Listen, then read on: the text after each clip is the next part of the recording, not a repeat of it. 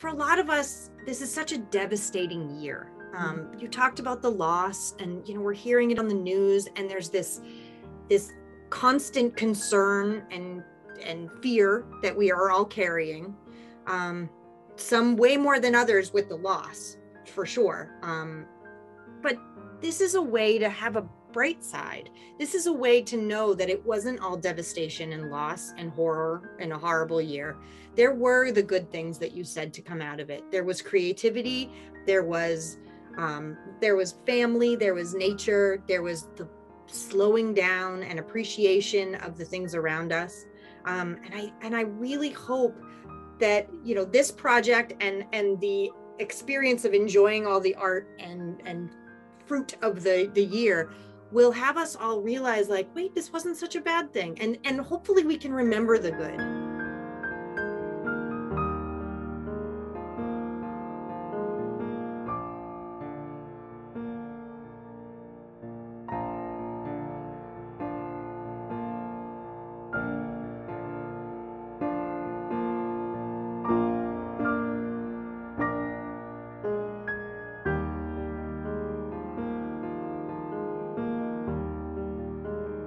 Hi, my name is Megan Fidler-Carey. I'm a Reading resident and also today representing the Reading Cultural Council.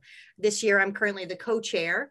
And what the Reading Cultural Council does is support artists in the community who apply for mini grants to fund their fine arts, performing arts, or literature projects, either in the schools or in the community, by Reading residents or for Reading residents. And the Reading Cultural Council distributes funding that we get from the Massachusetts Cultural Council. And again, it's mini grants that we accept from artists who apply. Hi, I'm Sherri VandenAkker, and I am here as part of the Reading Coalition for Prevention and Support, and also as a grantee of the Reading Cultural Council for a project that I'm doing.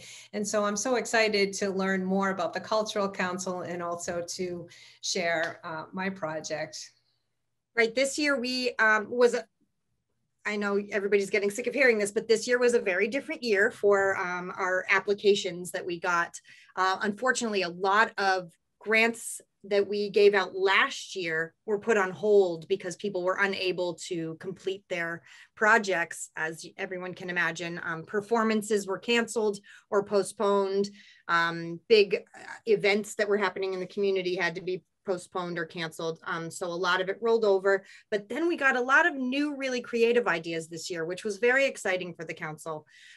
We met on Zoom, which was very different than our typical monthly meetings and our typical interviews with applicants. But we learned about some really creative ways that especially performances, were reaching out to the community over Zoom or in socially distanced, socially responsible outside ways. Also, creative projects that could be done at different times. So they weren't necessarily one-time performances or one-time events.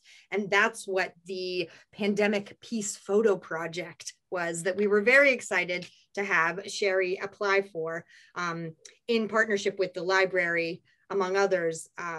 So Sherri, please tell us a little bit about the project, about the original vision for the project, and then I'm happy to share with you the reaction that the members of the Cultural Council had when we learned about it. Oh, great. Thanks. So at the beginning of the project, I'm an English professor, and so I was thinking about the fact that this pandemic is going to be pretty life-changing for most of us.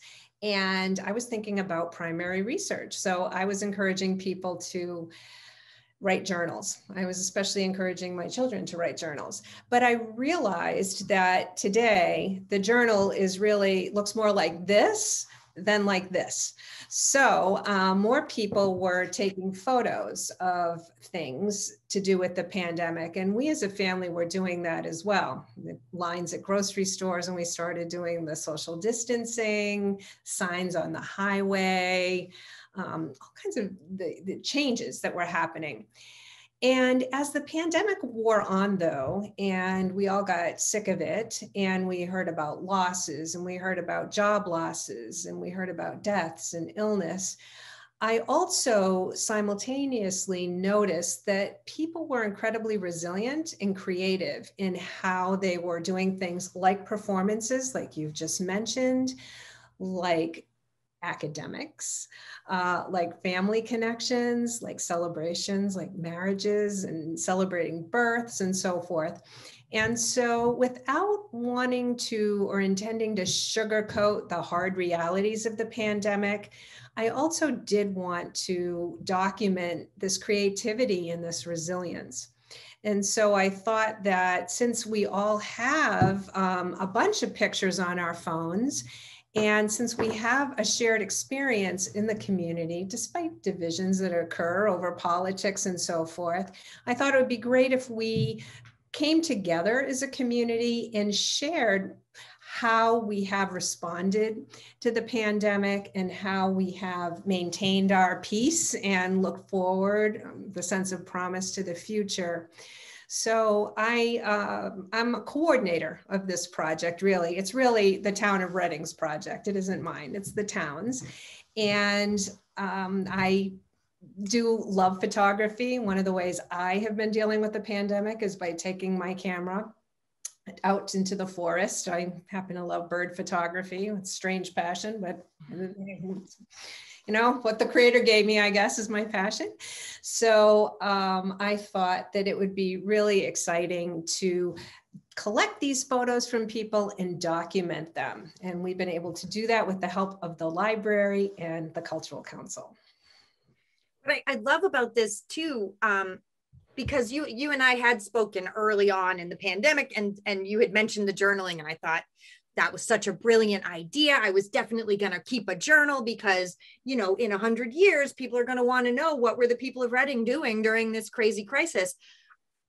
Just like you said, I'm not so in such a good habit of keeping a journal and keeping the pen, but I did take a million pictures, and I did, you know, send a bunch of text messages and correspondence that I wouldn't have normally probably done to people, you know, near and far that have been in my life in different ways.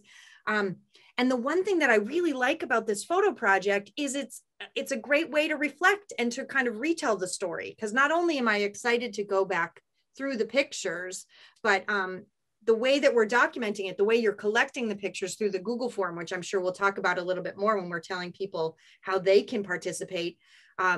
So full disclosure, I uploaded some of my own pictures as part of this project, and you get to tell the little bit of the story. So it's a reminder of that snapshot of my life in my time that I can now share with future onlookers, whoever's looking through these pictures. And I think that that's an important part. It's not only journals, it's not only kind of keeping track of the actions or even the photographs, but it's the stories. And I love the sharing of stories. And that really does bring us together, like you say, because I'm sure my stories aren't necessarily unique to me. I have, you know, one of the photos I contributed is from the Reading Town Forest, which is one of our beautiful places to walk, which is one of the places I imagine you take photos of birds. And I think a lot of people are going to say, I have seen that exact view that Megan Fidler-Carey took a picture of. And then we can connect in that way. And so I think that's just such a special part of this project. I think you're exactly right that it's called a photo project, but it probably should be called a visual story project. You know, too late to revise the grant now, but you're right, because I don't want people to feel like, oh, well, I just snapped some photos with my phone, or it's just something in my yard. That is the story. That is the message. And we don't have as many contributions yet as I hope we will by the time it's over, but already we're starting to see some themes. So, and that's really fun. And I think that this will be wonderful material for people to do primary document research on eventually, as well as to remind themselves of what this experience was for them and to retell their own stories to their children and their grandchildren later. Nature is definitely one of the themes. It looks like a lot of people have reconnected with nature in ways, in deeper ways, and found a lot of solace there. Animals has been another. I had the opportunity to dog sit for the wonderful Maddie, Fidler-Carey. There's a Maddie picture coming. I wanted to see if I had a better one that's a little bit crisper and clearer, but there's a good Maddie the dog picture coming. Was before the pandemic really took hold. It was probably the last time you were out of town, I would guess, before the pandemic took hold, when we were just starting to be in the news and you went to a wedding. And so Maddie, I'm sure, has been keeping your family happy, and Cooper has been keeping another family happy.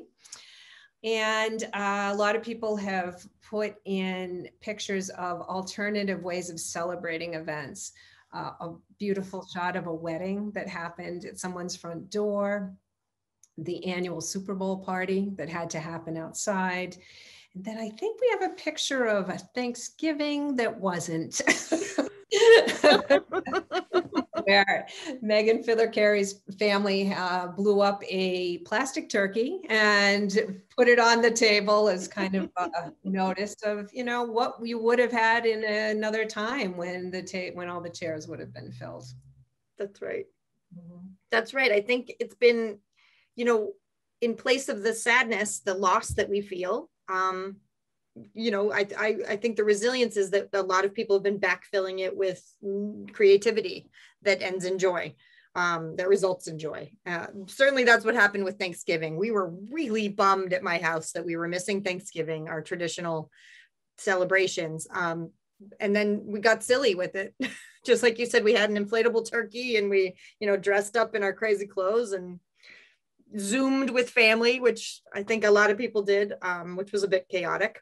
But no more chaotic than it would have been normally, right? When you get together with your family celebrations with traffic and snow and all of the things. So it was just a transferred chaos, I suppose.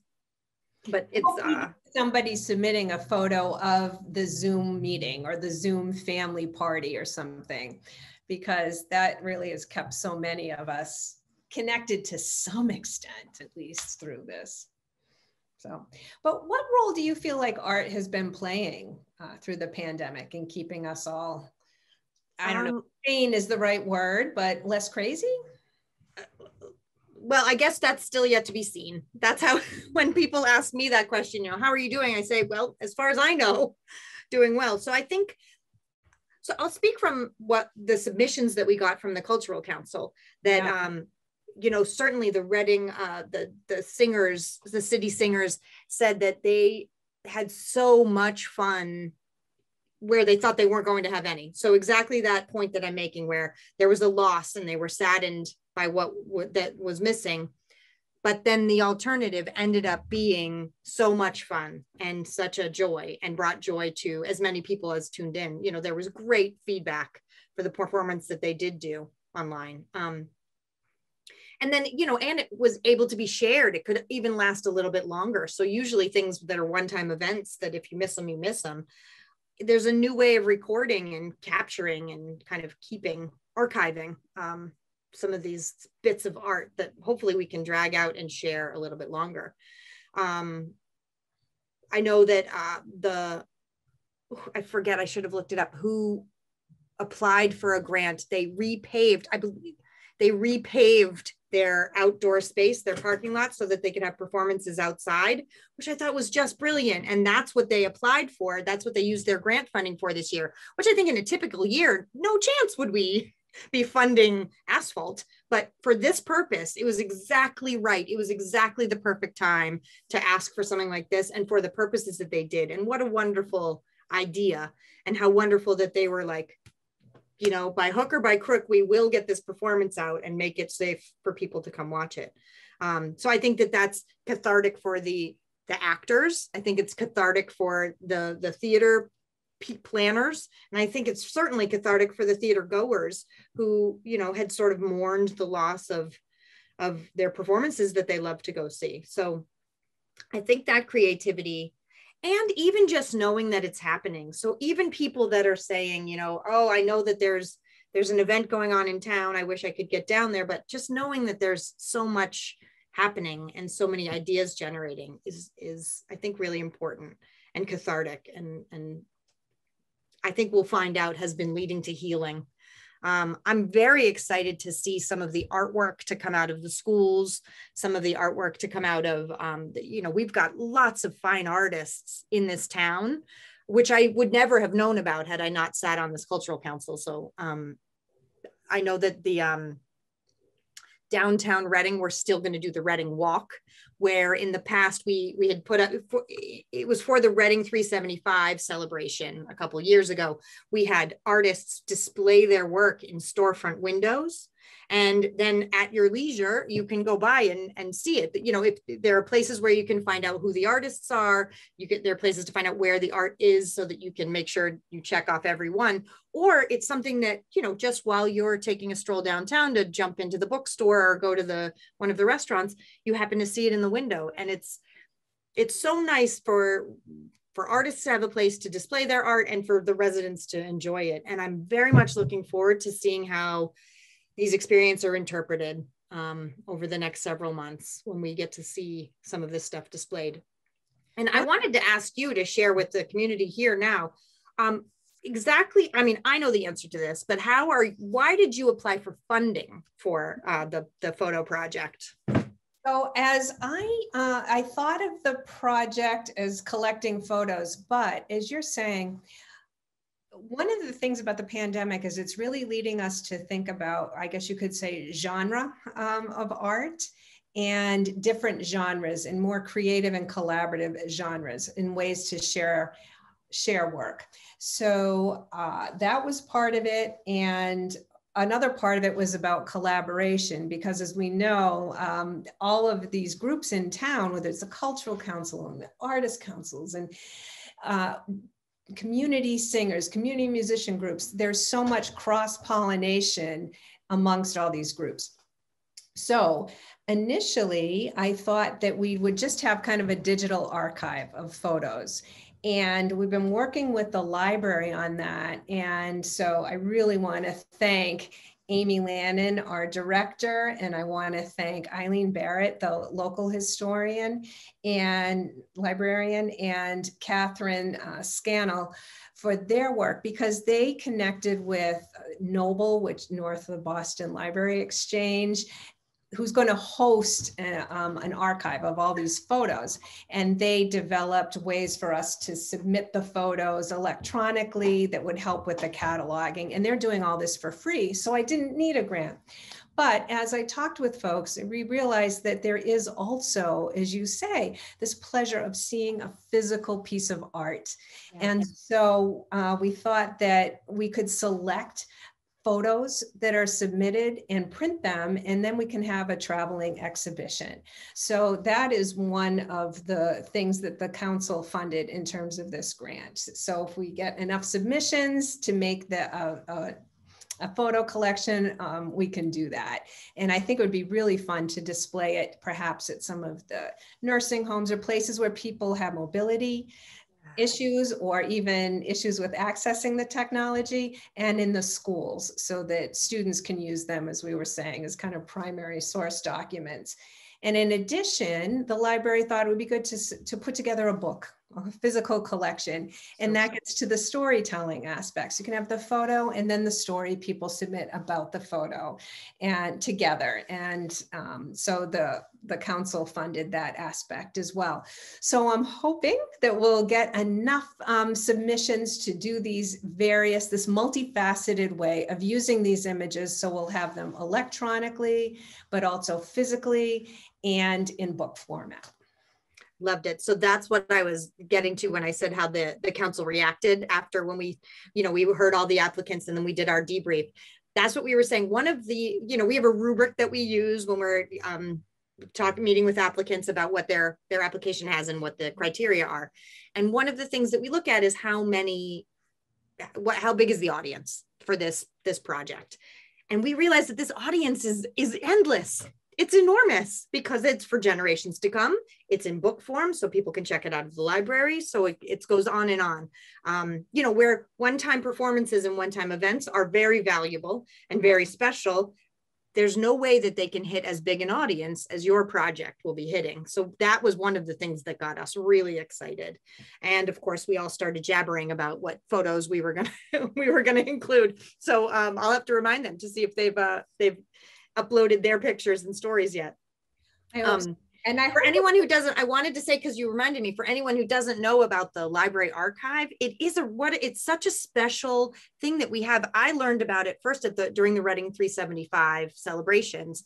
They asked for residents to submit kind of quintessential Reading photographs, just sort of to tell the town's story. And I just thought, it's such a cool idea. And it's such an important way that we can preserve our present history.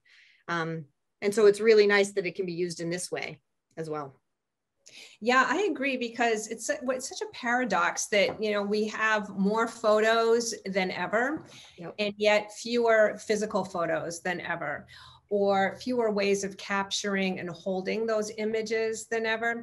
So how can we be really intentional about transferring these digital files into something that can be preserved when we drop our phone in a puddle and the memory's destroyed or something like that? And how can we preserve them for the future as we move into the digital world? And we have to kind of wrestle with that. The idea of a museum is a little different than it used to be. It's not just objects anymore. So I do love that the library is really forward looking about preserving our digital heritage, or our heritage in digital format.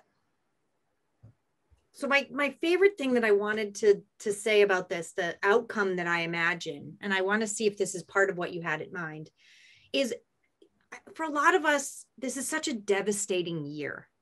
You talked about the loss, and we're hearing it on the news, and there's this constant concern and fear that we are all carrying, some way more than others with the loss, for sure. But this is a way to have a bright side. This is a way to know that it wasn't all devastation and loss and horror and a horrible year.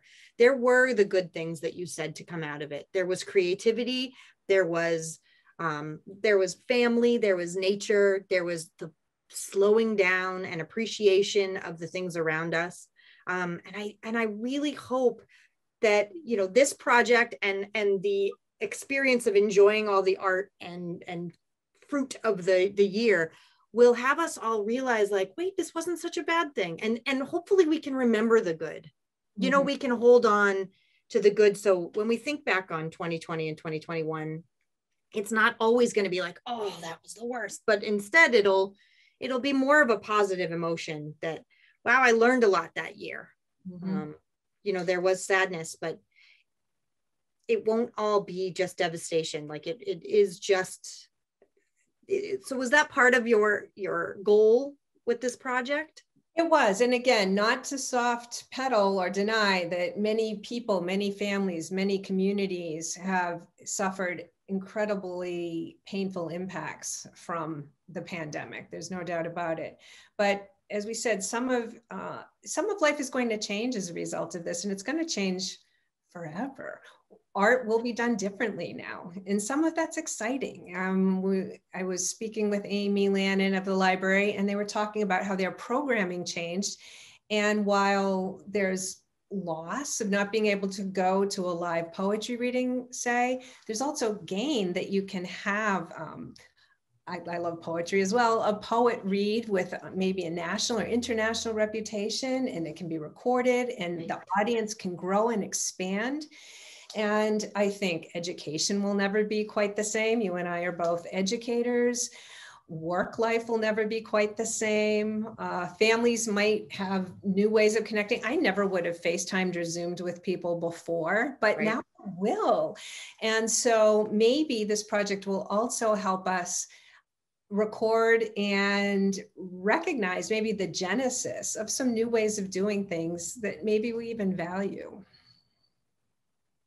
Well, I'm thrilled about it. And I hope that I had to ask the question if there was a limit to how many photos and stories we could upload, because once you get started, it's really fun to go through all the photos from the past year and realize how many great stories there are to share. And And I can't wait to read other people's. I'm really looking forward to that.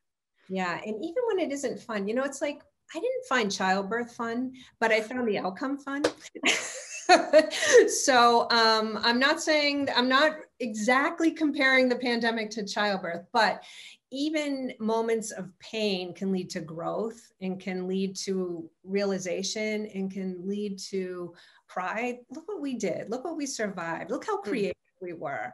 Look how we handled that. And so I hope that it will also help us recognize that we didn't merely go gray pounds, but we also came up with some other, like you had said, new ways of doing things that, and creative ways of doing things that we should recognize and appreciate within ourselves and within our community. And really, I hope that everyone will contribute, because I really would like this. This isn't Sherri's project. This is, I hope there'll be 19,000 or whatever the size our town is these days, 25,000, I don't know, contributors, authors of this project, because I'd love to really see what kids took pictures of. Yes. Seeing this whole experience through children's eyes would be particularly interesting, I think. I think it's that. I think we've got to get the kids to upload their stories, and then I think employ the kids to get everybody else to do theirs, because they're a lot more persuasive than we are. And creative. Well, thank you so much, Sherri. It was so nice to have this conversation with you and talk more about this project. I think I've made it clear that I'm really excited about the project, and that the Reading Cultural Council is very excited about it. And we look forward to supporting any more projects like this. If anyone watching knows of creative projects like this, in addition to our staples of the fine arts and performing arts. But Sherri, it was wonderful talking with you. Well, it was great talking with you. It always is. Maybe we should share some information for people if they want to make a contribution to the project. So we have a Facebook page called Pandemic Peace and Promise Photo Project. The 5 P's there, Pandemic Peace and Promise Photo Project. We've been fortunate that some of the local media, the Reading Post and the Patch and the Advocate, have written up stories about it. So you could look up how to contribute to it through those stories. And we also have a Gmail, pandemicpeacephotos@gmail.com, pandemicpeacephotos@gmail.com. When you send an email, you'll get an auto reply with a Google form in it, where we have you fill out your contact information and give us a release, and let us know if there are people in the photo that we can identify. And as Megan said, where you can share the story of the photo that you want people to know about it. So please, I know it takes a couple of minutes to go through the form, but please give this gift to the future.